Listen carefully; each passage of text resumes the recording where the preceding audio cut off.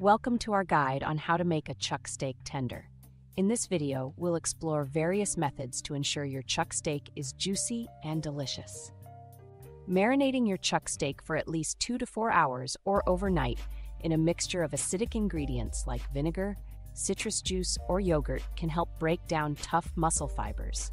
Utilize a meat tenderizer tool to physically break down the muscle fibers and connective tissues in the steak. Slow cook the chuck steak in a crock pot or braise it in the oven at a low temperature with some liquid to keep it moist and tender. Slice the cooked steak against the grain to shorten the muscle fibers and make it easier to chew. Properly rest the steak after cooking to allow the juices to redistribute.